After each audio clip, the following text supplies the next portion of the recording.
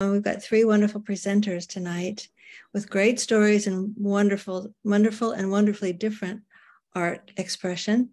And the three of them are featured in our current show at the gallery that was just opened today called Many Threads, One Cloth. It's all fiber artists. And it's exciting and varied, and really, it's a wonderful show. So we would really love everybody to show up there and take a look.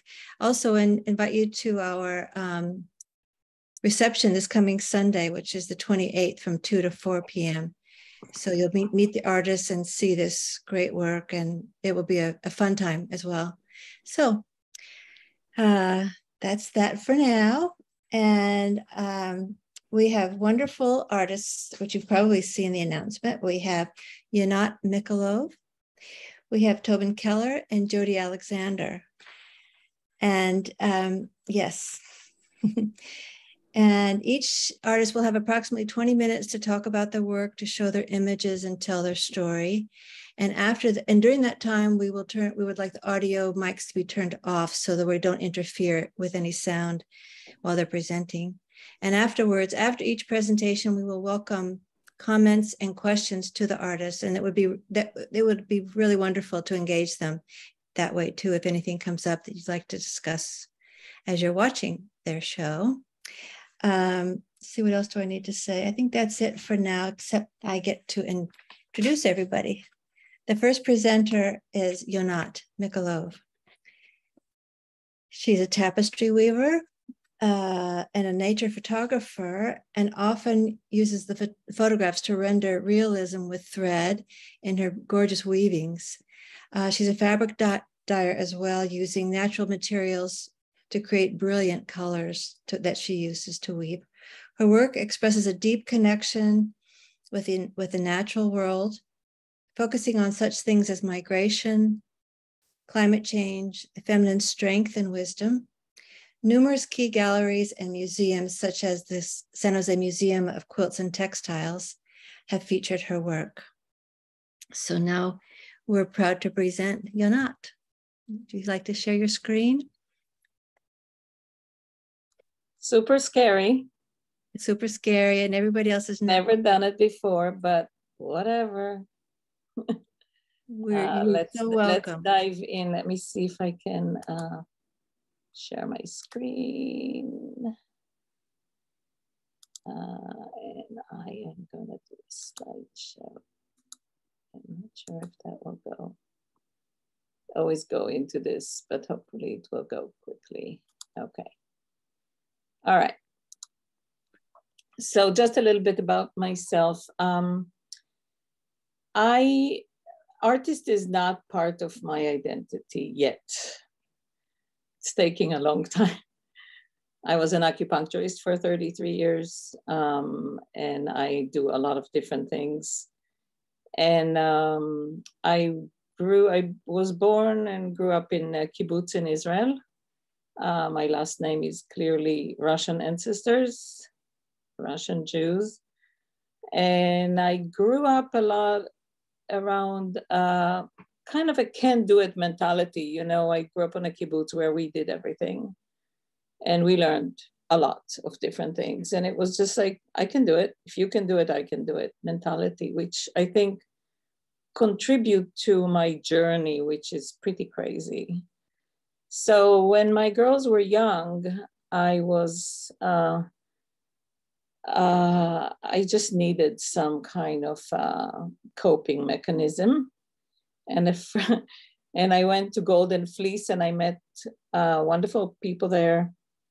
And somehow or another, I got talked into getting a huge loom, Glimokra. And I start weaving on it. It's 8 harnesses, it's complex, it's crazy. I have no idea why I ended up there.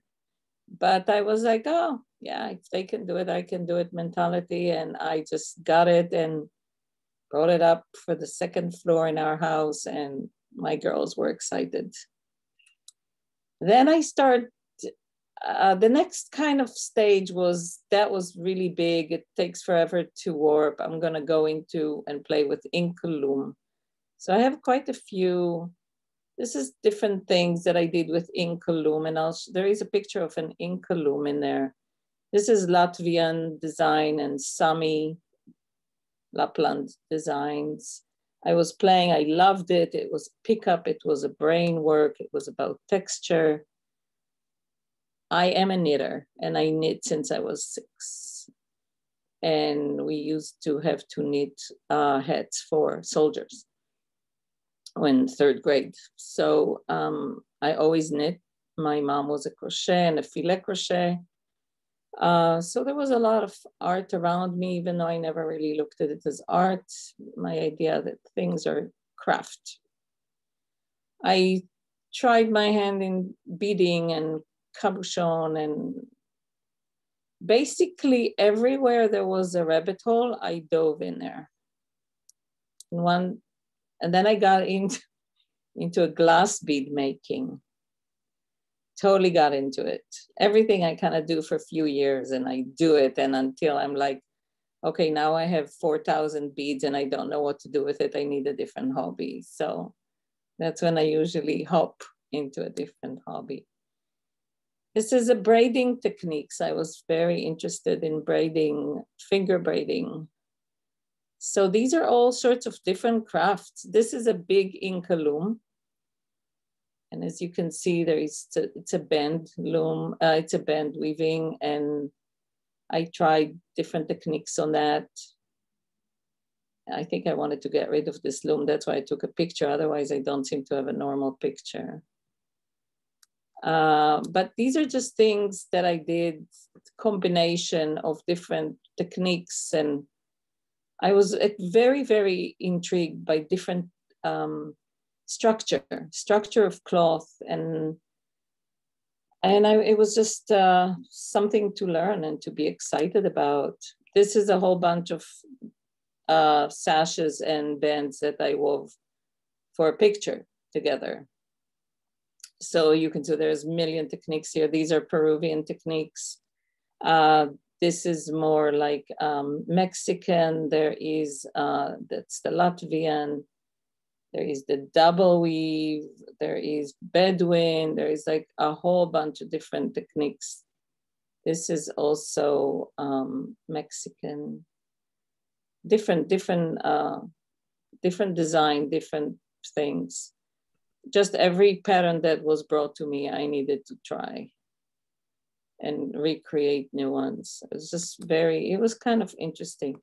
Then I was very lucky to have Martha Stanley in our guild at that time. I joined the guild, and Martha was leading a rug workshop, and where I learned the art of wedge weave, which is an old, not really popular Navajo design style of weaving that the traders didn't like it that much, so it never really made it out, but it's still there.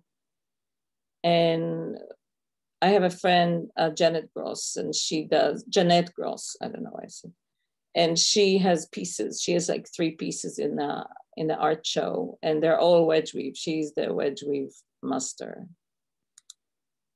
This is more eccentric. This is kind of wedge weave go wild. That was a different period. Right around that time, I was encountering the Raventail weavers. We brought a woman here named Cheryl Samuel, and she was teaching us how to do Raventail, and not chilkat, but it's a textile that was developed or evolved in the Tlingit Nation, the Pacific Northwest, in Alaska and North Washington, mostly in Alaska. And I went and studied with some native teachers. I loved this. I love that technique. It's the most luscious fabric there is. This is leggings. They go around the legs when you dance with them. So it's called the lightning design. And I was in love with that for a few years. That's the only thing I did. These are little amulets, just like little tiny bags to put stuff in it. This is my teacher, Evelyn. She's working on a chilkat. And it's this really sophisticated technique of weaving. And I was totally in love with that. That is a circle. It's all about twining, which is wrapping the fiber around the warp that comes from above. I just did all those things because I was totally in love with it. This was my creation. And my creation had to be very different colors, different shapes, not their pattern, because otherwise it's kind of appropriation. So I did it after my mom passed away, and it was basically breaking a pattern. So it was a broken pattern, kind of weaving. It was very emotional, and I love it. It's still behind me. That's when Laverne, this teacher from Bolivia, came and started teaching us backstrap, and we were totally into backstrap. So here I'm weaving a backstrap band that will go around my back, and I will do it. And this is it. It's very wide. It's my first tapestry that I did in Mendocino. I decided I want to do an owl face. It's very small. I still have it here. Meanwhile, I still have the loom, and I wove shawls and all sorts of scarves. This is like knitting yarn that I just needed to get rid of. So that's what I did. I did lots of scarves and donated it. This is when I start exploring tapestry without really having much of a background. They're still good, but I had no clue what I was doing. I was just kind of like trying to mimic something. This is a picture that I took of the sunset, and I had a picture behind me, and that's what I was doing. And I got into dyeing. Everything is continue. Whatever I start before, continue to the next and to the next. And before I know it, I have about 5,000 hobbies. And whoever knows me knows that I keep on accumulating new hobbies as we go. So that was clearly indigo, ties and blocks and playing with that. Here is more eccentric weaving. This is a redwood. It's kind of like a 3D protruding. And then, what happened then, I realized that in order to be a tapestry weaver, I need to learn art, because I had zero education in art. And so I went to the art league, and I took every class that there was. I took the pastel colors, the watercolors, the still life, the figure drawing,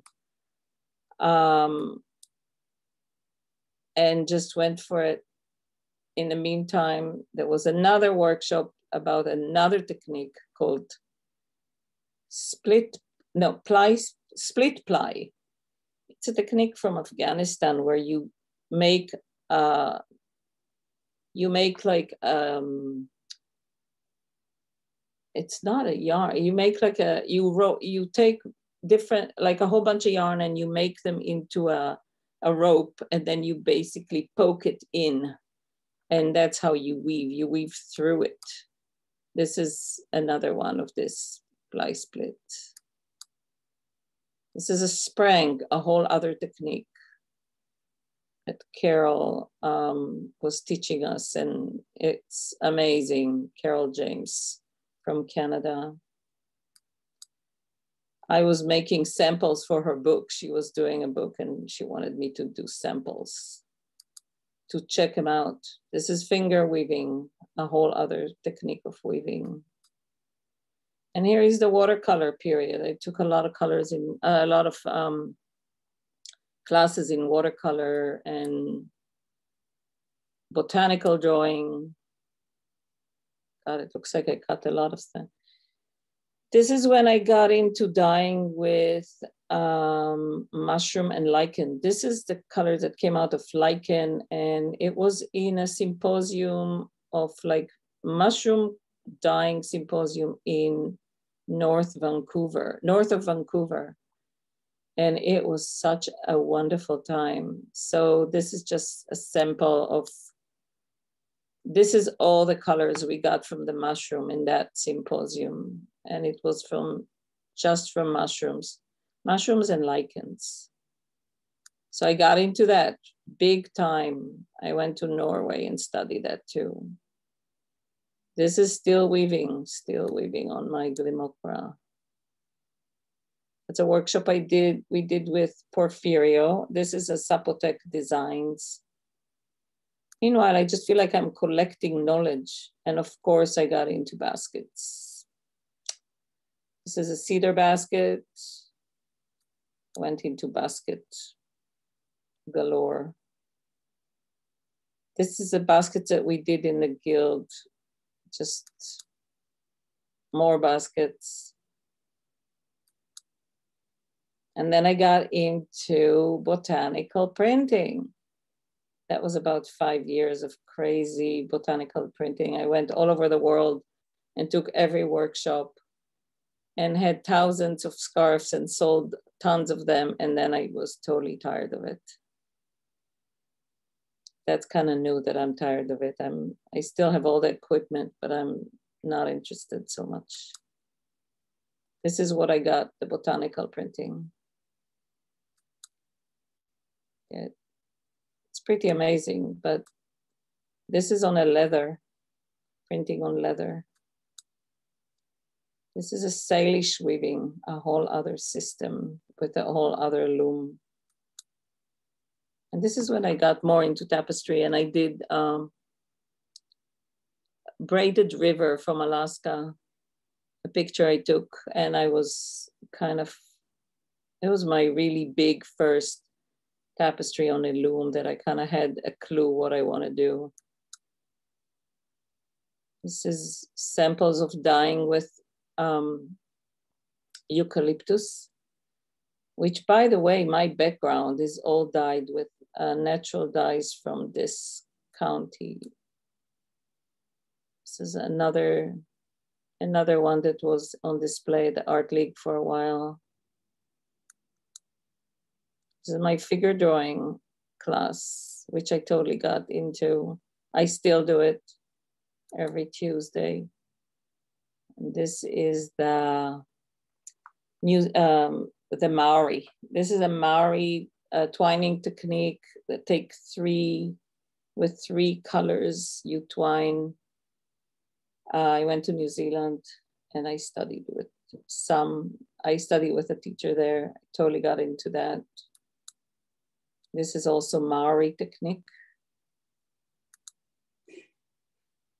And this is kind of eccentric weave with, I wove it when Kavanaugh got kind of elected into the Supreme Court. I was very angry. And so was blood and women figures. That was a Bhutanese technique that I studied, and I really enjoyed that a lot. I did travel a lot in the world before I ended up here. So this is Nantucket baskets that I was, still have a lot of them to do. I did quite a few. I did about 5. And it's a very, very special technique. Here are my tapestry weavers. This is the different This is a Navajo person that I took a picture of her. And this is Nilda, my Peruvian teacher. This is Julia. What's her last name? I forgot. She teaches basketry she's probably really old. I'm not sure she's alive. And this is kind of like a Maori weaver. I did not have a picture of my teacher and kind of wanted something. Now, the interesting thing about these 4 tapestries, they're all behind me. They're all made with, except for the blue and the black, they're all made with mushroom. All the colors, all the dyes in those pictures are made of mushroom dyes.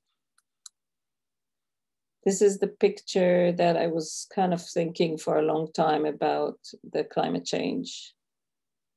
And that was woven in COVID. And this is just kind of to show you how it worked. You know, I had my idea and it kind of evolved slowly. This is just a way to see how it goes. Some more experiments, you know, with open warp to see how it feels to work like that. This is the migration piece that is in the show. This is a project I did a course of the California Naturalist in UCSC. And my project was to create fiber that, the fiber was from here. The wool was from sheep that grew up here in SoCal. And I dyed it with everything just from this county, including, I did not use chemicals. I used ocean water and some lichen as a mordanting because I wanted to be kind of true to the goal. And I got some really nice, this is the process. And I got some really interesting colors. And I got few weaving. The trees, this one, the California hills, and the one behind me. This is another weaving that I did for a show that is going to, it's in England starting in October. And it's called The Waterline. And we're 14 weavers from all over the world who wove some kind of a area of water in our area with a silver line. And all of them are going to be connected along the silver line. This is I did it for postcard exchange, something that the weavers decided to do. This is Monterey area, small tapestries. That was the theme, was acorn.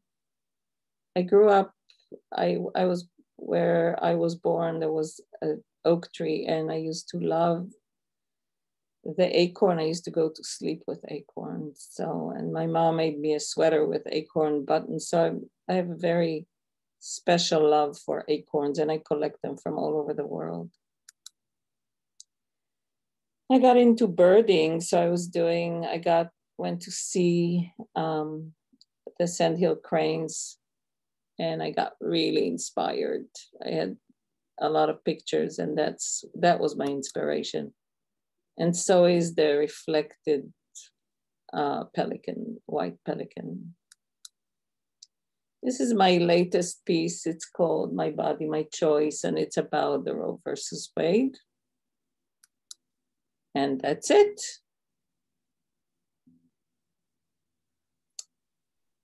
So I should it's a fabulous showing of all of the rabbit holes you entered.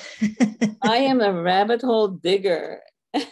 your curiosity and your can-do-ness. I don't know why. I think you have to start calling yourself an artist. Your journey is no kidding. Wow. Truly, your journey is got much depth to it, and you're just very successful. Keep going. You know, it's like there is always new rabbit hole. That's the interesting part. I mean, I have some friends here and I'm sure they can attest. It's like, okay, what is she going to come up with today? You know, every time I hear about new technique, somebody just showed up a new technique, immediately I have to go and try it. And then I have to show them all. And they are like, wait, we're still struggling with the old technique. You know, it's like, fascinating and beautifully executed, you know, everything that you do. I think it's this can-do mentality. I think that's really the difference about how I approach things. I just don't, you know, if I always think, oh, they can do it, I'm sure I can figure it out. That's great. Tobin, do you have something to comment? I just want to say how impressed I am. You know, the range of work that you've done is so beautiful, and the depth of study and investigation is amazing. I'm totally in love with the mushroom dyes, and being not a natural dyer, I'm really feel like I should be more responsible and do something more organic and earthly considerate. So I really respect what you do. Thank you for sharing so much of your work. I feel so much more elevated looking at your work. Good point. Yeah. Would anybody else like to comment or ask a question of Yonat? I have a question. Yes. This is Roberta. There may be a bit of a delay on my audio, but I was interested in the idea, Yonat, that you had no art training and that it was after a lot of pieces that had figures and birds and things, I believe, that you went and you took figure drawing and art classes. And I'm wondering how that was to learn something that it seemed like you already had a good foundation in. And how was that training for you? Oh, it was amazing. I realized how much I did not see. It improved my observation skills. There was just so much more.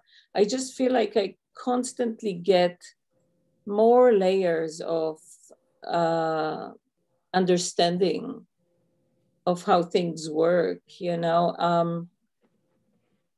I love every time, and you know, I'm sound excited, but it's not easy. I have to kind of go and dig. I have to make mistakes. I have to get frustrated, take it out, you know. But it doesn't bother me. I feel like I'm learning so much. I kind of like to go to places where I don't.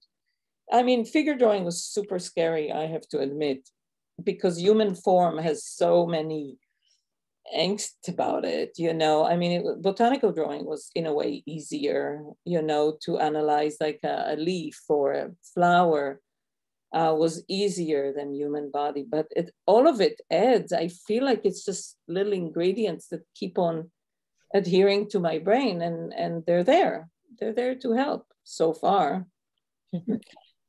Rosie, I see that Kim Tyler has her hands up to ask. Yes, I see that too. Yeah. Kim?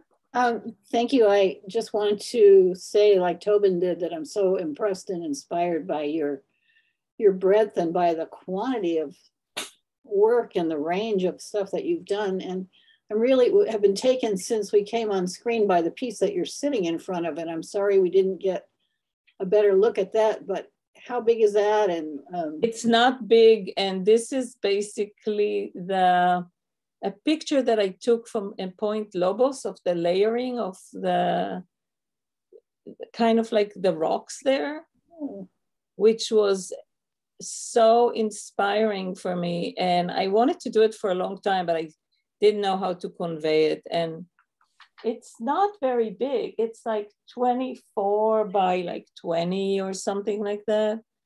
And it's all colors from here, which is special to me. I mean, all those pieces were very special to me because the yarn was from here and the color was from here.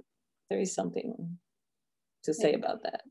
I loved not to be a polluter in a world of so much pollution. So yeah.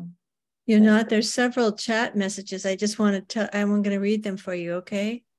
Leslie Dixel, I love these wedge weaves, weaving you're not. Wow, great work with mushroom dyes. Janet Gross says, Jeanette, thank you.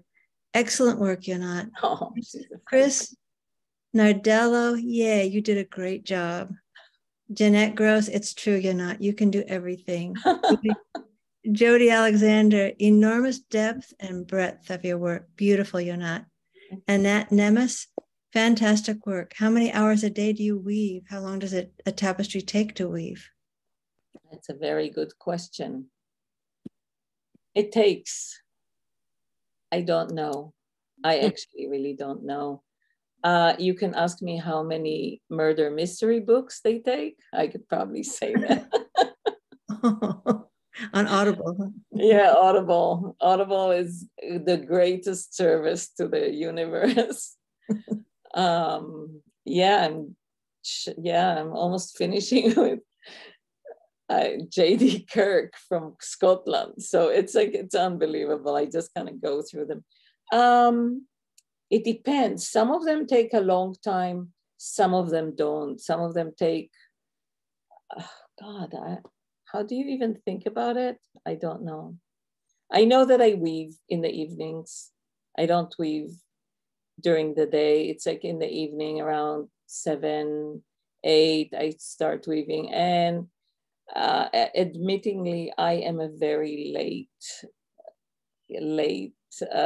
sleep. I go to sleep really late, like 1-ish, 1:30. I actually get all my excitement really late at night. I'm kind of getting my inspiration. And then I wake up at 7:30 in the morning, no matter what. So yeah, but I weave in the evening. Sometimes there is snags, some things that I can't figure out, that I have to think about, that I'm not really sure I like it. So I don't know. It takes time, but you know, what else am I going to do with my time? Well, you accomplish a lot. Thank you so much for this Thank you so much, everybody. It's so inspiring to be in your presence with your wonderful work and your story. Thank you. Yeah. Thanks. Yeah, and now we're fortunate to hear from Tobin Keller. Tobin is a fine artist with an emphasis on surface design. He's a printmaker and photographer working with various silk fabrics, hand dyeing and screen printing with dyes, pigments, and mixed media images, as well as he is a fashion designer whose unique clothing has been featured on the Art of Fashion runways. Layers, veils, hidden images, networking connections are intentionally placed to tell the full story of his pieces. His work has been widely exhibited and collected. Thank you, Tobin, and welcome. Well, thank you, Rosie. That is totally humbling introduction. Thank you so much for that. I'm going to sort of demur away from the fashion designer and maybe the textile artist just a little bit, but I want to thank you so much for being very gracious and understanding and accommodating me, as well as Hedwig and Roberta and Val. You have all been so encouraging to get my shit together. Sorry about that, and it worked. I'm going to show you a series of works. I'm going to start sort of at a pivotal moment of change with my work. So I'll share the screen, and I will apologize in advance that I might not be also linear. I might not be that linear in my my talk here, especially since I've been talking all week. This is our Flex Week at Cabrillo College. I'm not only a teacher at Cabrillo College, but I'm also our faculty union president. And I've been doing a series of presentations in person, on stage for hundreds of people. And it's been a really exciting, exhausting, wonderfully overwhelming week being back fully in person in front of a lot of faculty and staff that I love dearly. But here we go. So that's my name. And this is the show. I'm going to dive right into the artwork. So this is the pivotal change here that I want to talk about. I was printing, screen printing on transparent media, a lot of glass, large acrylic sheets, multi-panels that were fairly large, cumbersome, fun to work with. They were heavy. And, you know, one of the reasons I wanted to work so large is because I wanted to work life size. The two side pieces that you see, and this is a conglomerate image, the two side pieces you see, they're both 6-foot panels. And they come from a series called Men and Other Portraits. And I did a series of male friends, you know, mostly studying identity. And then the piece in the middle is a series of people. Well, it's a self-portrait on either side. And in between my self-portraits are people that were inspirational or somehow impacted my life. So it's sort of all those people in my brain that have impacted me. And it was a beautiful piece that I did for a particular installation. So portraiture has been really important over the years. So I move in and out of portraiture. You'll see what I'm doing recently when I get to the last slides, but this was a pivotal change for me. Again, I really started focusing on myself and understanding who I was as a human, as, you know, a man, and how I sort of fit in society. So understanding people who influenced me or somehow helped to form who I was a very important observation with my work. And, you know, here's another thing, and I got to thank Jane Gregorius for this. Jane introduced me to screen printing, damn it. And that was another huge pivotal moment. I took Jane's screen printing class, not knowing really. I thought, well, this would be fun. And Jane's an awesome teacher. And it just changed my life. You know, screen printing has become something bigger than I understand. And I've been so excited about it for many, many years. And I've been very motivated by it. So I just really want to thank Jane for that inspiration. And the enthusiasm that she had for this medium, because it just opened up a whole new series of, for me, ways to express and different types of materials that I can work on. So working on glass, working on acrylic, working on different kinds of substrates, and you'll see working on silk fabrics has really led me in all kinds of great directions. And I teach screen printing now. And, you know, it's really an exciting thing to inspire students how screen printing works. So these are just some more examples. There's some small glass pieces that I did. I did a residency at Annie Glass one summer, and I was able just to experiment freely, screen printing on layered glass that was then, they were fused together in a kiln. So everything became really nice and beautifully melted together and permanent. It was an awesome thing. And then some other some other portrait combinations on different kinds of material. But after doing this work for a while, the glass was really heavy. The giant plexiglass or acrylic panels were really heavy, cumbersome to ship to exhibitions. So I decided I wanted to do something a little lighter, something that was easier to move around, you know, that wasn't so physical. So I decided I'm going to print on fabric because, you know, fabric's easy, and I could still get that same idea of transparency or translucency, because that was certainly an attraction to this media. I loved transparency and I love cast shadow. And it's that sort of magic what happens when you shine a light on something that's transparent, and the shadow that becomes stronger and more important in a way. So fabric, I thought, yeah, I'm gonna work on fabric. I knew nothing about printing on fabric. I knew nothing about dyes. I knew nothing about screen printing dyes. So I taught myself. And I just started experimenting a lot on silk fabrics. I got to the point where, oh, I love this. I love silk gauze. Silk gauze was wonderful to dye. So I started dyeing everything in these really saturated colors. I just went everywhere with color. And I don't know if you know some of my really early work, but it was pretty much strictly black and white. I avoided color. My former teacher and mentor, Jay DeFeo, said black and white is all the color you really need. And I adhered to that concept quite a lot. But something happened here. I exploded in color, and it was fabulous. And then I started printing on the fabric. I started doing discharge printing as well as dye printing on the dyed fabrics. So doing this quite a bit, then I started thinking, well, maybe it would be interesting to see some of these dyed fabrics on a body. And I started collaborating with a friend. She was actually a student of mine at the time, Barbara Bartels. She was a pattern maker and designer from LA. And she retired to Santa Cruz. And she was so nice to work with me and create patterns for some of these scarves that I was creating.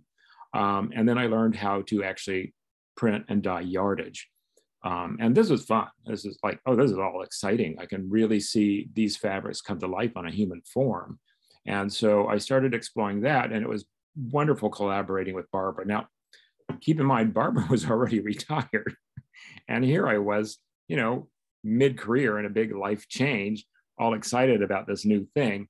And I kept drawing Barbara back in. And it was really fascinating and a huge learning curve. I had no idea, you know, what the fashion industry was really like. I liked Project Runway, right? But, you know, I was totally naive. I was in love with the fabric, and I just loved printing on the various kinds of silk. So we started doing these shows for Fashion Art Santa Cruz and some other small shows. And, you know, we started creating these mini lines, and they were all thematic. You know, I would come up with the theme, Barbara would come up with the patterns, and we'd work together. And it was a really nice working relationship. And it was a lot of fun to, you know, show these things on stage and to see how the fabrics actually came to life. And, you know, just to think of the artwork in a different form. And for me, it was always about printing. And it was about coming up with different imagery that I could layer together. So I still love this idea of layering fabrics together, layering images together, and then also working with a theme. So the portrait was still very much inspiring the work.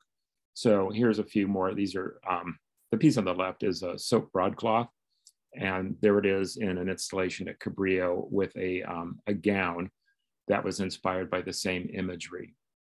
So, you know, I like to think there's a narrative to the work that I'm doing, because I do start with, you know, a basic concept. Bloodline really had to do with, you know, my family, my DNA, but it also had to do with, it had to do a lot with women, and especially the women in my life that have been such a strong influence. So I kept going at it, and things went into interesting directions. They kind of went sort of high fashion, and, you know, it was flattering and awesome and fun to see these things that I created on these beautiful, beautiful people. And, you know, it kept, I don't know, it kept getting more exciting and more expensive and more away from me. So all that work I did in self-identity and self, you know, acknowledgement and understanding who I was as an artist started to drift in another direction. It was fun, but it wasn't, you know, quite who I was, but kept at it and kept getting excited about these patterns. And that's something that really resonated. Oh, I'm going to put all these different patterns together. I'm going to dye fabrics. I'm going to remove color with different screens. I'm going to add patterns on top of patterns. And Barbara was excited about the work, and we just kept going. And so it was fun, and just to see what we could do, and to see these fabrics transform into different wearables. And it was always sort of, not necessarily sportswear. Sometimes it was called resort wear, but, you know, more casual wear. And I loved this line especially because the use of patterns and prints that I was doing here. And remember that I'm dyeing all the fabric. Everything you see is first dyed and then it's printed. I start out with white fabric all the time. And these are various kinds of silks. But, you know, I was photographing patterns. I was at Père Lachaise cemetery in Paris, photographing tombstones and bronze grates, and just having a lot of fun resourcing my own imagery that I could print. So I kept at it. And then the pattern started to shift.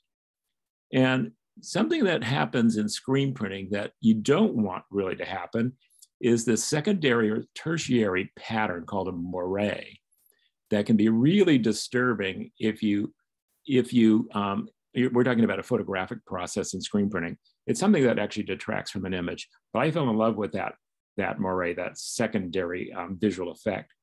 So I thought, I'm going to create moire patterns. I'm going to intentionally make moires happen. And so I started working with a single screen in a four color process. So cyan, magenta, yellow, and black. I thought, I'm gonna mess around with this. And it became a really fun discipline to work with a single screen and these four colors and layer them to create these secondary or tertiary optical effects. So that I got obsessed with that. And I've been going at it since. So this was about 2015. Yeah, about 2015. So I played with these optical screens, just loving the way that I could create these optical illusions on the fabric. And this is just, wonderful silk broadcloth. And sometimes I would switch it up and try different colors. Sometimes I would withhold, like the piece on the right, and do just a single color and mix up the screen. So I fell in love with pattern. And this is a view of my studio, just to give you an idea of how I work. I work, flat. I have a couple very long, wide tables that I can do the work on. So just to give you an idea of how I make this happen in my studio. I do have a separate wet studio for making my screens. So I took a sabbatical. 2014, 2015 was another big year for me because I took a sabbatical from Cabrillo, and I sold my house. I moved to the west side of Santa Cruz into a live-work space, and I did some traveling. And I did some traveling as part of my sabbatical. And when I came back, I did a sabbatical exhibition at the Cabrillo Gallery called The Narrative Cloth. But one of the wonderful things, of course, about being on sabbatical and traveling, you get to meet other pugs. So I got to meet, well, I actually knew this pug, Lola. I was visiting with a friend in Paris, and I also did a little research in Paris on printed fabric. And then I also went to the Victoria and Albert Museum, to their archives, to study historic hand-printed fabrics. That was really important because I had to have a concept to some of my sabbatical research. So I got to go back into the archives of Victoria and Albert and look at hand-printed fabrics that were hundreds of years old. And it was fascinating, just to see a little bit of history of European hand-printed fabrics, block-printed fabrics. They were mostly block-printed fabrics. So I did that, and then I came back and I had moved, and then I had my exhibition at Cabrillo College. The three panels in the back are the three panels that are in the Pajaro Valley Gallery exhibition. So my sabbatical exhibition was really a reflection on my travels and what I had learned. And it was also a returning back to the portrait. But this time, instead of just focusing on myself, I focused on my family, my immediate family. And so I started collecting old family portraits and incorporating them into the printed designs. So I started screen printing again on the silks, and just with all these wonderful resourced family photos, and just layering them in fun ways without too much direction. I just wanted to create some sort of family album-like thing that had just sort of gone awry, connecting the heart symbol, the target spiral symbol, and I can talk about, the meaning of the symbolism of the hummingbird and the heart and all of that, and the horse skull, but I don't know. I think that would not be as interesting, but creating connections. And the heart, of course, is the heart that, the love that I have for my family. And like any family, there were lots and lots of struggles in the past, but trying to again, understand the relationship of my family currently and the history of my family by sort of seaming together these various images of family. But then, okay, I thought, I wanted to do something not on fabric. Fabric is wonderful, it's time consuming, it's a lot of process to hand dyeing and then printing and fixing and steam setting all the silks, and the dyes are all wonderful and beautiful. There's a lot of process to it. And I do love process. So I thought, well, I really want to study pattern in a different way. I want to really study sort of intensity of layered pattern.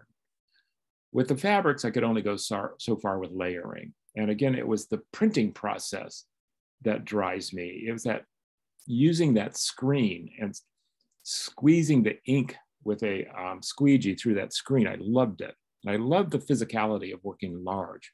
I work on the large tables, large pieces of paper or fabric, and I move around, a lot printing. And I got much more interested in the economy of imagery. And what I meant is I disciplined myself to 3 stencils on the same screen.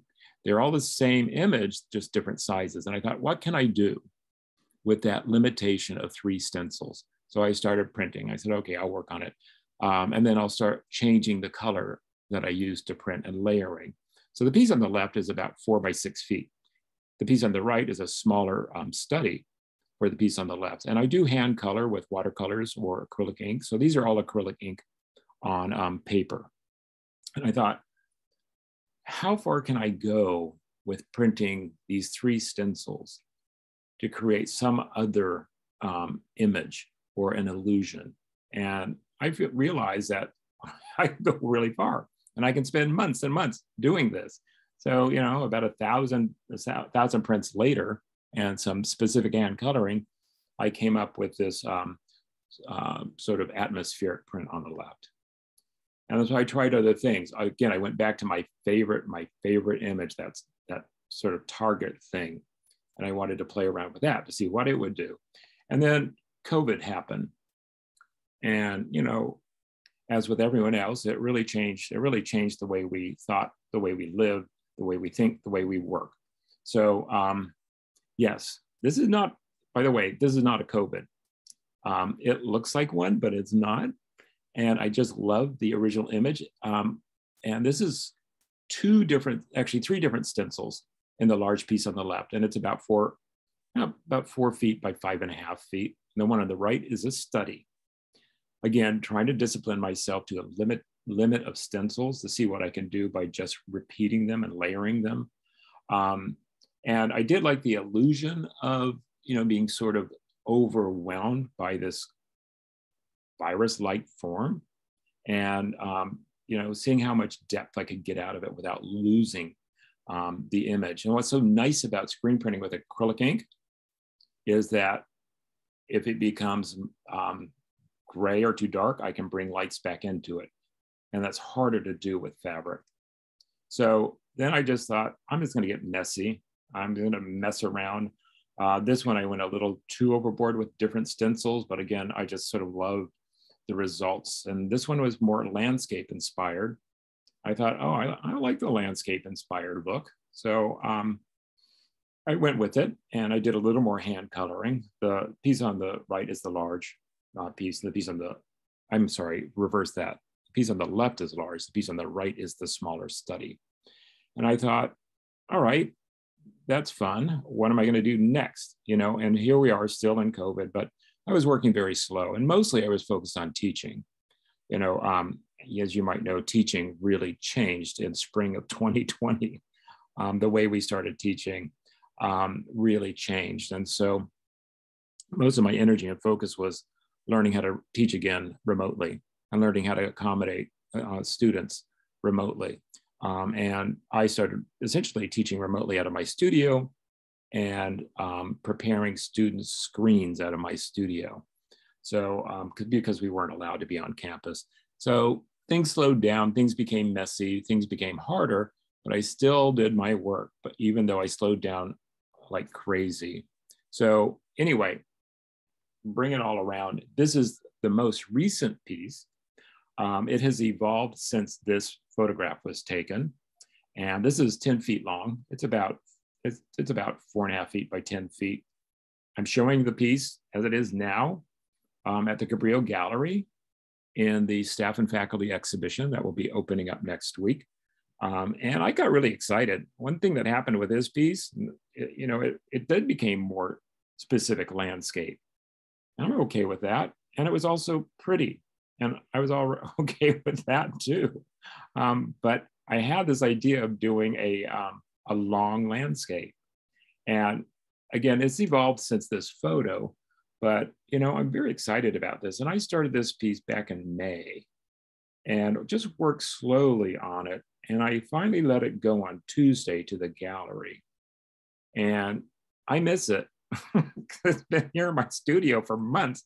And it's been this wonderful collaboration that has been, and I'm afraid to say it's been an easy collaboration from the beginning. Some pieces you struggle with. This didn't have any struggle. And my teacher, Jay DeFeo, says she never trusted an artwork that didn't have a struggle, something she didn't have to nurse along. Well, I did nurse this along, but there wasn't really a struggle. I just kept at it. It kept happening. And so this piece is called Forevermore, Forevermore, Forevermore, spelled differently. You know, forevermore is one of those wonderful words you can spell 3 different ways, right? And I just love that. And so this is where I'm at right now. And, you know, something about scale and color, and I am limited to my color. I'm still working with CMYK color, my 4 colors, and the same 3 stencils after, I don't know, 4 years of working with those same 3 stencils, seeing how far I can push them. So that's the economy of imagery, the economy of color, and the excess of scale that I love. And I'm going to end right here because these little pugs keep me company. They're much older now, but you know, my little rescued pugs are just an important part of my studio. So thank you, everyone. Beautiful. Thank you. Rosie, you're muted, Rosie. Oh, thanks. Oh, so beautiful, Tobin. And I might be stretching it to say this, but your work feels mystical to me. And I feel like, you know, there's a connection from, you know, even when you're doing the self-portraits and the families and the depth of the, you know, keeping layers there.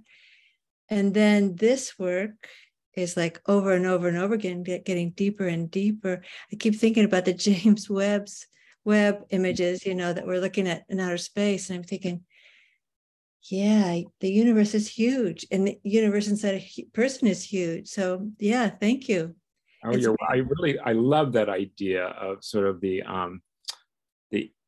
something about the infinite use of a limitation of imagery and scale and creating, they are my universes, you know, these are my imaginary places. And there's something fascinating about that. Yeah, the portraits are one thing, and they're very specific because they're really about the relationship with the human.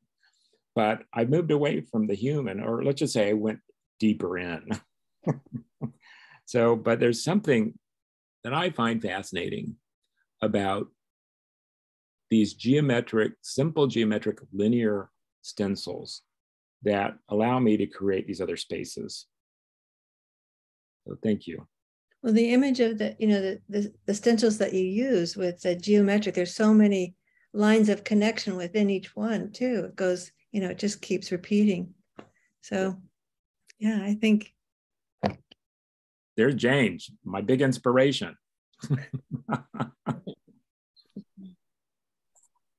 Would anybody else like to comment or ask questions of Tobin? Jane has her hand up. Beth Shields wants to ask. Yeah, please. Jane needs to unmute herself. Okay, yeah, Rosie, I did want to say something. I'm sorry. Tobin, they're just fabulous. They just blow me away. So Tobin, when you're working on this last piece, you've got the stencil, you've got the ink. Are you making several of those at a time?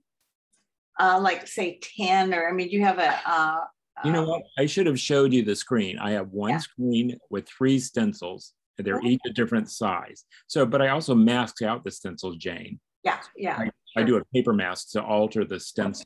So in a way, it is cheating. It is more than 3 stencils, but it's the 3 stencils that are the base. Yeah, sure. For the print, yeah. But so of this forevermore, are there more?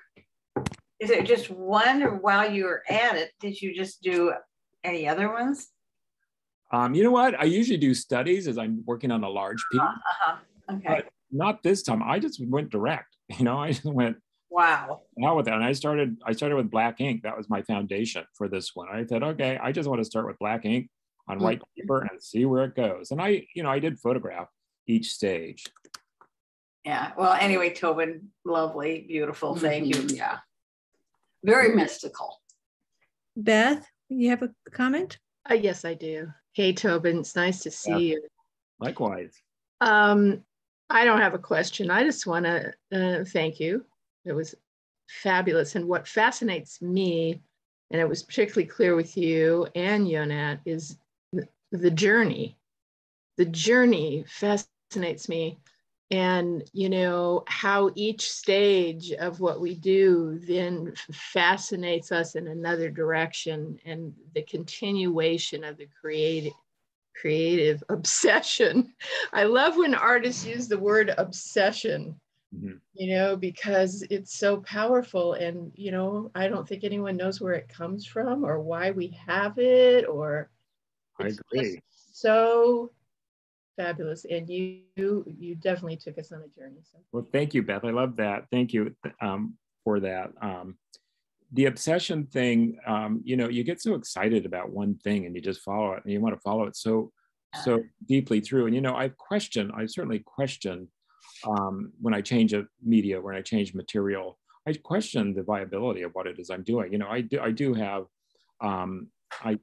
dark moments where I question everything, but one thing I keep coming back to are some of the words that my mentor, teacher, Jay DeFeo, would say. And she said, it doesn't matter what you do, just as long as you stick to it and go as far as you can, no matter what.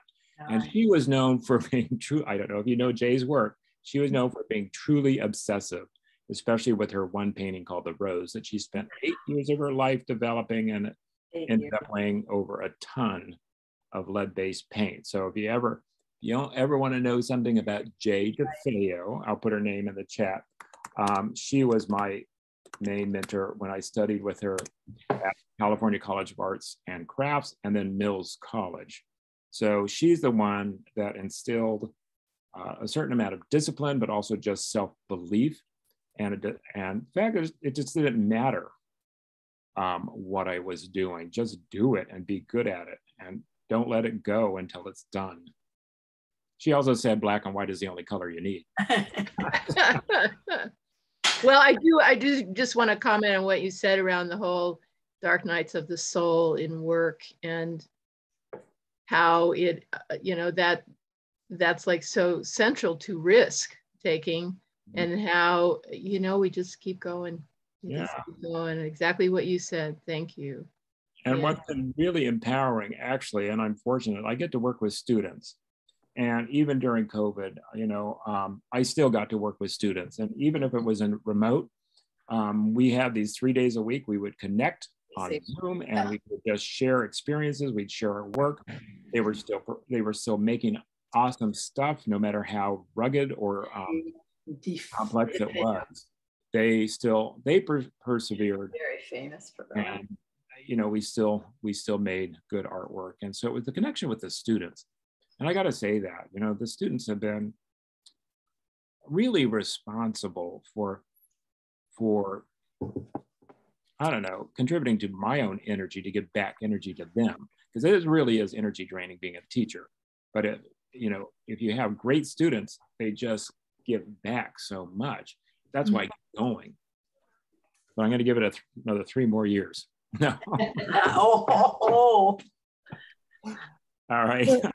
Tobin, I want to read some chats that are here for you.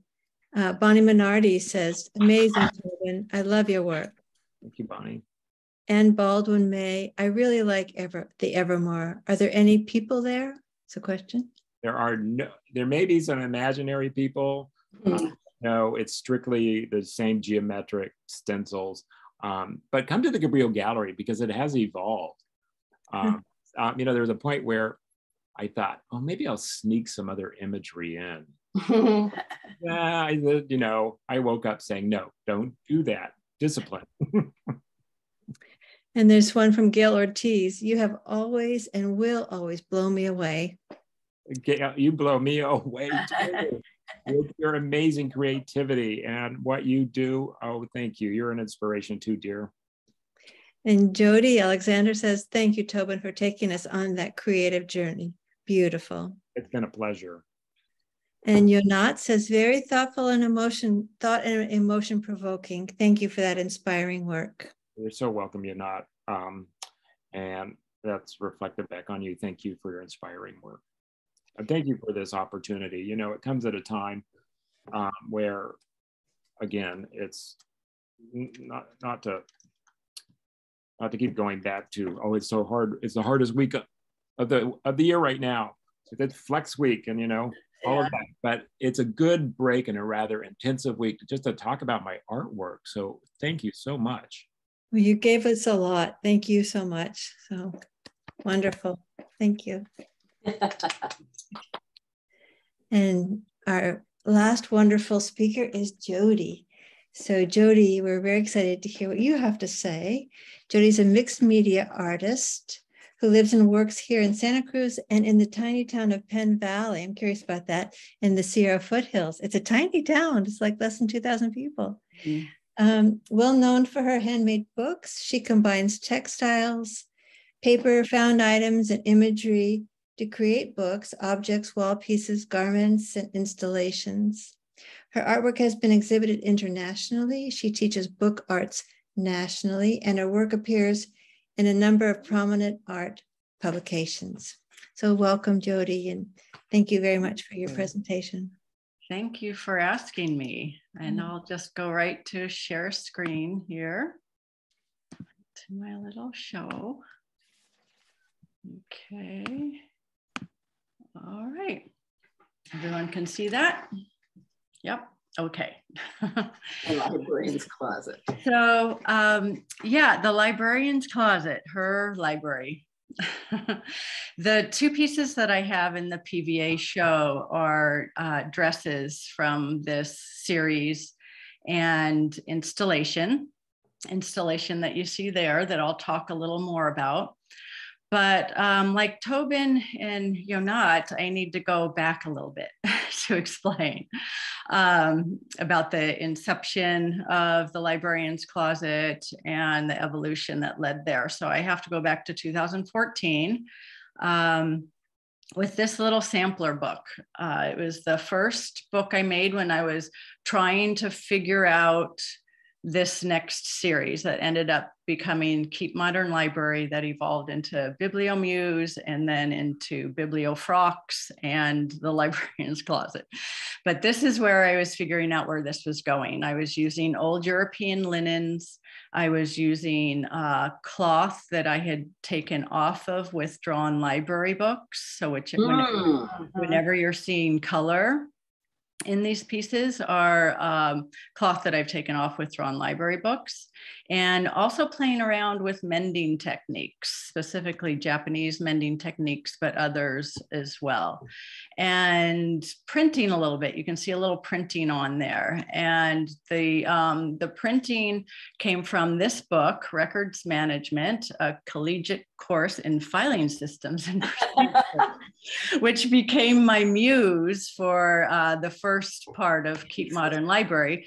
This was a book that was withdrawn from a certain college library, and justly so. It was filled with paper filing system techniques and showed a number of women in their cute little secretarial outfits filing in different ways. So clearly this didn't belong in a college library anymore, hadn't been checked out in over 10 years, but I just was absolutely in love with this book. So this became my muse, something that clearly wasn't useful anymore, but I loved it. And what do you keep and what don't you keep? And that little stamp right there was a stamp that the same library got rid of. So they got rid of the keep stamp. So that irony made its way into the title of my Keep Modern Library. And it became an exploration of what we keep and what we let go, and when it's okay to keep something and when it's okay to let something go in many ways, physically, emotionally. And it was an exploration of that lasted about 7 years, this series. So this piece, again, old European linen, withdrawn library book skins, a lot of stitching techniques, mending techniques, and printing of my muse. Those 3 icons you can see on the cover of the muse: filing folders, punch cards, and then I guess it's like the iris of an eye in a microfilm machine or microfiche machine. That's all I could figure out. Towards the end of the book, they talked a little bit about microfilm and microfiche. So this became a series that I worked on for a while, and it turned into my exhibit at the Blitzer Gallery for my Rydell exhibit. So here you can see, this was the title wall. The title was above those 3 pieces there. So the books that are on the ground there have been skinned. So you can see the books are fine. You can still read them, but I have taken the covers off of all of them. And then on the shelf here, it's what I'm calling the shelf list, which is also something that librarians keep, which is the books. It's a card catalog that shows the books in, lists the books in call number order. So it makes sense to nobody but the librarians. So whenever I skinned a book, I kept a little sample, wrote down the call number on it. So this is call number order. This is all the books in the exhibit in call number order that were used in the exhibit. And this is a little wider shot of the exhibit at Blitzer.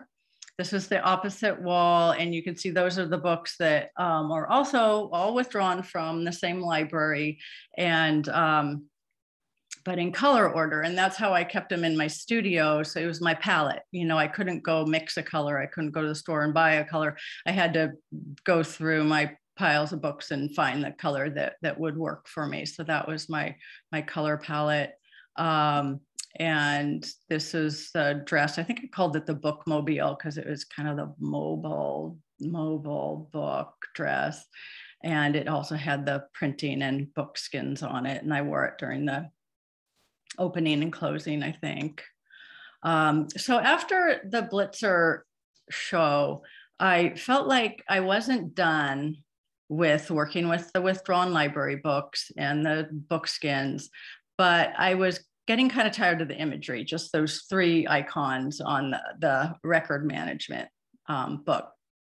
So I started digging through my books and finding other books that had interesting imagery to me that I could use and repeat. And I also wanted to play around with some machine stitching, some really, so this is the book, the next book that I used, How to Know the Mosses and Liverworts.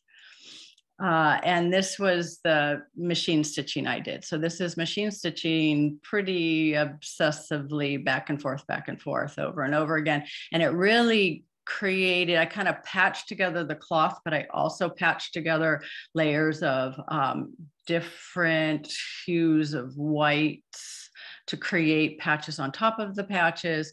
And I did, so this was the Bibliomuse 1 series. I went through a few more books as muses. I found a few more books as muses with fabulous imagery in them. Art of Awareness was filled with really wonderful kind of atomic imagery in it. So I created more wall pieces, some books. This is an accordion book called Hemingway and the Art of Awareness. All the book skins in this one are skinned off of withdrawn Hemingway novels. And they were withdrawn from the library because they were just loved too much. They were damaged and overused and they needed to be replaced. So, so I kind of got over this obsessive stitching. I melted a sewing machine part so that my sewing machine wasn't workable anymore. And I kind of felt like that had run its course. so I continued to look for books, and there are many more in between here, but this was one that it was real simple imagery, The Scandal of Silence. I also love the titles of these. They just seem so loaded, and simple imagery though on this one. So I took off on those rectangular vertical bars, but also you can see a very faint faded squiggle mark there that I think had to do with how it was positioned in the stacks and how it faded. So in this piece, in this new phase of the series is Bibliomuse 2, I went back to hand stitching. I played around with the scale of some of the imagery, small and big, and repeated patterns. You can see the squiggle that I made into a stencil and repeated. So all the imagery is either stencils, block print, or image transfers, depending on how the image would work. So this is natural dye. I was also interested in natural dyes at the time, which I still am. So this was woad dyed, W-O-A-D, which is known as the European indigo. And I dyed the fabric when I was in France teaching, and yeah, and made the biblium. So there's a little more of a close up, and the squiggle on the left is a European mend or a French mend that I saw on some French grain sacks that I really fell in love with. So there's a little Japanese mending, little French mending in here, and then the French woad. So Bibliomuse 2 consisted of just four wall pieces and 4 accordion books that accompanied them. And I used woad and persimmon dye, walnut dye, and some 2 pieces of India ink, and then another that was just natural pieces. So you kind of need to know about all of that to understand what's going on in the librarian's closet, in her library.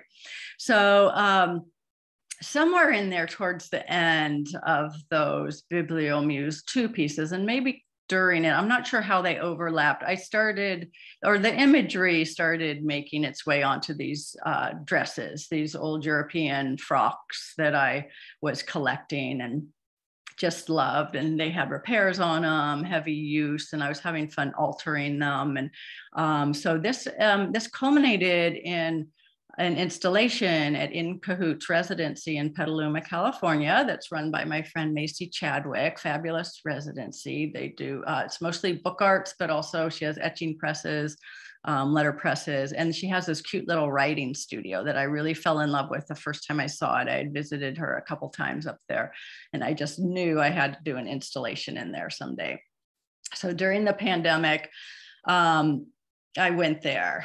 We had planned, before the pandemic, we had planned for me to go there and teach a little workshop, and I had kind of signed up for a week. Of course, that didn't happen. So I said, I'm coming anyway.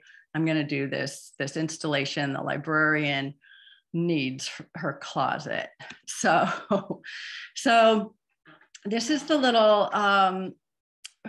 this is her closet. So her little shack. It would have been better if maybe it was windowless, but I actually end up liking the windows in it.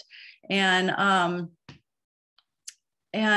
while I was there, so there's frocks that are also that are printed with imagery from withdrawn library books. Genetics, Paleontology, and Evolution is this one. I'd worked with it back in Bibliomuse 1 series. And then I also made this wall while I was there. I ended up spending most of my week making this wall, because it was part of the back wall was covered in that like push pin cork stuff, white, really ugly. So I knew I had to cover it. And so I had all these old stationery pads of paper and things that I collect with me. And I started making this wall. So, and it ended up being a really great backdrop for the photos. But that's what I spent a lot of my time on. That's all of the imagery from all of the muses, all of the withdrawn library books that are the muses, and there's call numbers and authors and titles and things on the wall. Here's the Art of Awareness in dress form. and Dynamics of Plan Change. It's fabulous bloomers that I found. These are all very old, worn, tattered. Here it is how it was placed in the installation. How to know the mosses of liverworts, which you've seen that imagery before. So all these dresses have the imagery printed on them, but also their author, title, and call number embroidered on them. Impact of social sciences. And here's the back of that one. You can see the embroidery down the spine of that one. Incredible truth. This garment is wonderful. It's kind of an adult onesie. It's got little buttons down at the crotch. It's very amusing. It's one of my favorite ones, I think. Theory of Collective Behavior, which is a book that I used a lot. And then the Word Finder. This is a piece that's in the PVA show. This is a sweet little reference book that this imagery is on this piece from. Lots of mending, lots of really beautiful mending on this old frock. There it is in the window. And then this piece is also in the PVA show, and I call this the index, but it's really kind of a shelf list. So on this dress is a sampling of printing from each of the bibliomuses and the accompanying call number. So it's kind of a list of all of the books / bibliomuses that have been used in her closet. And there's the back of the dress, and the dress in the, as it is in the installation. So it was the pandemic. So of course she made herself a mask and printed on it the very first bibliomuse imagery from that very first records management piece. And she also made these book-like objects. And so that's part of her library. I thought they were going to be a separate person, but they ended up being, I think, the same person. So I'm going to read you a little something. When I make installations, I don't that embody these people. I don't always know what's going on. I'm just kind of compelled to make these objects. I keep going with it. I'm not sure why. And eventually the story kind of emerges, but I like to leave a lot of it. I'd like to know not too much. And I like you not to know too much because I want you to bring some of you to it. So while I was here and I had time to spend a whole week with her, in this little room, I just wrote a little something about her. So the librarian has found herself in a world without books. As a result, she surrounds herself with imagery from library books, as well as details of the book's bookness: call number, author, title, publisher, dedications, markings, etc. She embellishes her garments and walls and creates book-like objects, but no real books. Are the real books gone? Or does she no longer have access to them? Or perhaps she has been expelled from the book world. No matter which, this is now her library. So that's some clues as to maybe what's going on in her world. I don't have all the answers, and maybe you can come up with some of them. So these are these little book-like objects that I make with old, I love old office materials, old file folders, papers, pads of papers. I collect them whenever I find them at thrift stores. And she made these book-like objects with bibliomuse imagery on it, which I continued to expand for this. But these are book-like. They don't open, but they've got the bookness on them. The titles, the call numbers, the dedications are written on them. Oh, and there she is. There's the librarian in her closet, looking longingly out the window at the world, thinking about the world that used to have books in it. So that was me in the at the time in the installation. So that's the story of the librarian's closet.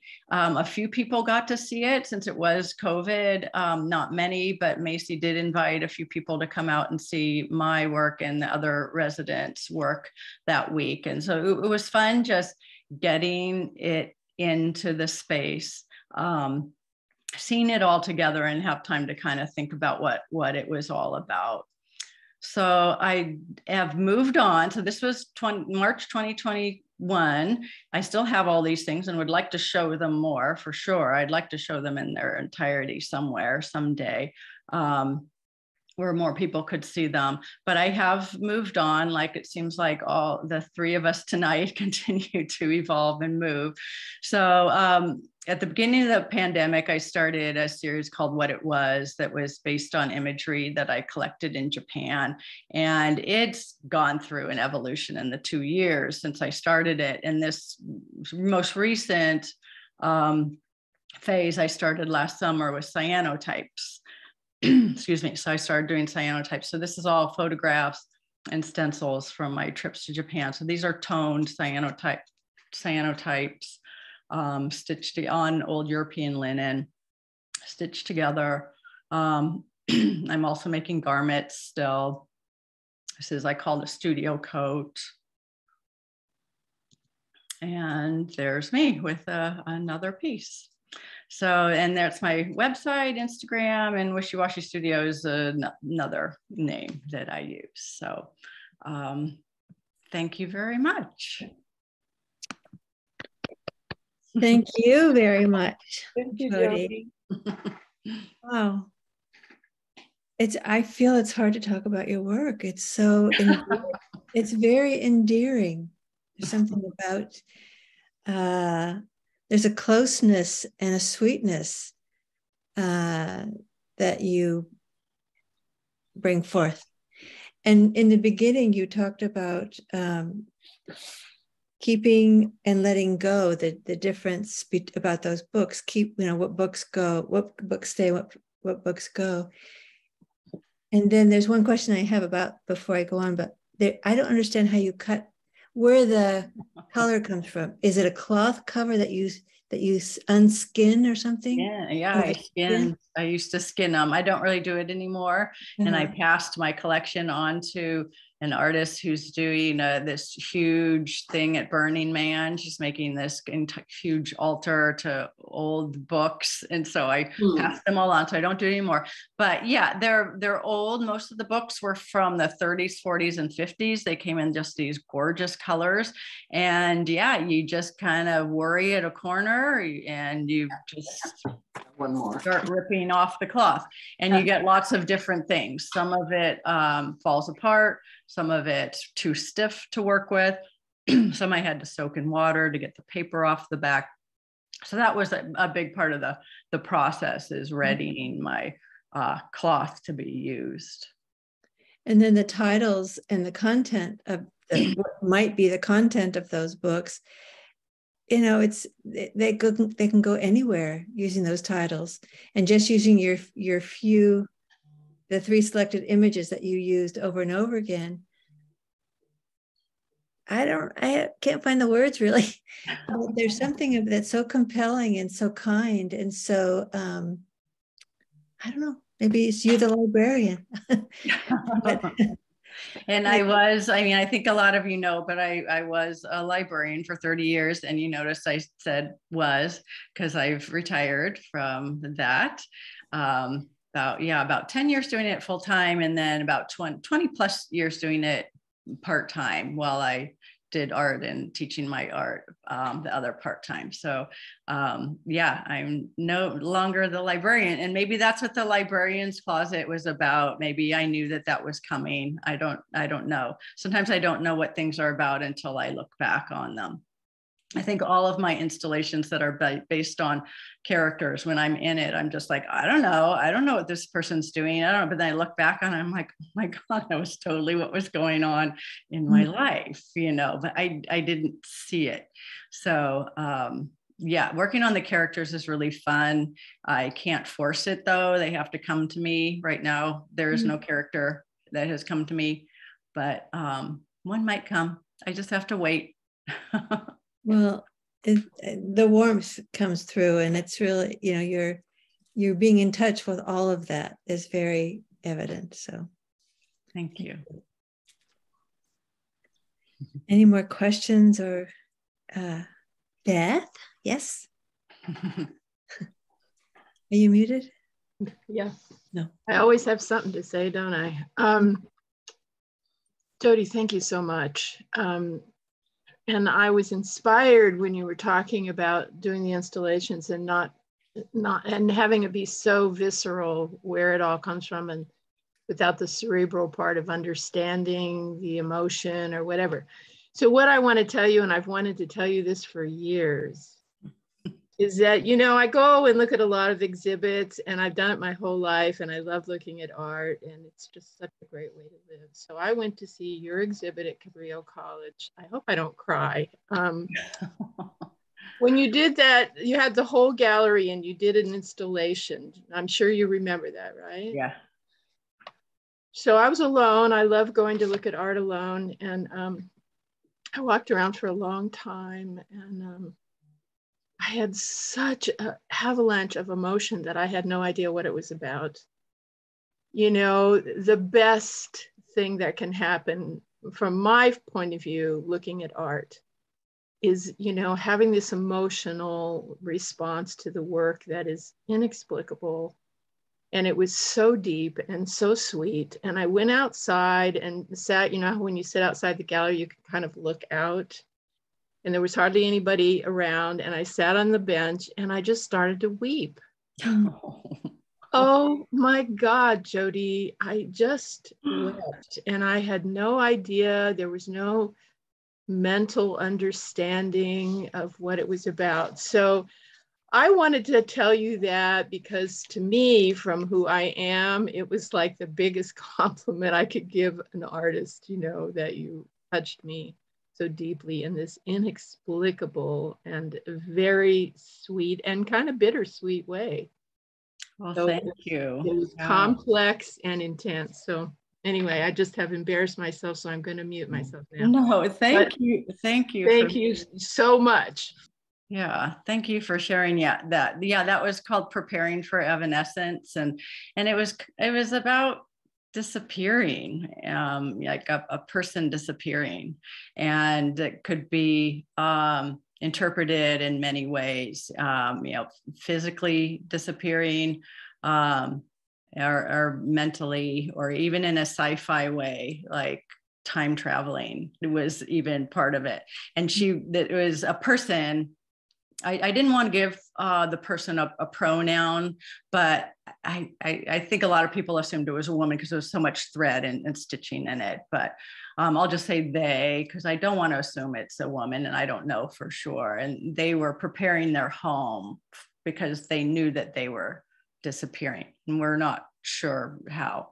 So, and you're not the only one that's had a similar experience there. At the time, I was working in the library right upstairs from it, and I would have people come in and just, say these amazing things to me, and everyone got a little something different out of it. So, thanks. And that I felt like that was a success. I like people to walk in and be in another world, another person's world, but not know quite what's going on. And that way, part of themselves is put into the installation, or they put themselves into the installation because they don't know the whole story. Some people say, oh, you should record it. You should record the story. I'm like, no. That would be telling them what to think. I want the visitors to come up with some of the narrative. So, well, that was part of the reason it was so powerful. So I think your instincts are just so astute about that. Thank you. Jody, there are some chat remarks too I'll read to you. Bonnie Minardi says, very inspiring, Jody. And Tobin says, Jody, I love your disciplined use of imagery and color, and of course your beautiful organizational methodology. Thank you. Gail Ortiz, so peaceful. Love your work and the way you approach it, Jody. I think peaceful is a really good word for that. Yonat says, nurturing art, beautiful. And Roberta, thank you, Jody. I love how you refer to the librarian maid and her books. like an author speaking of her characters as another person. How do you let her guide you?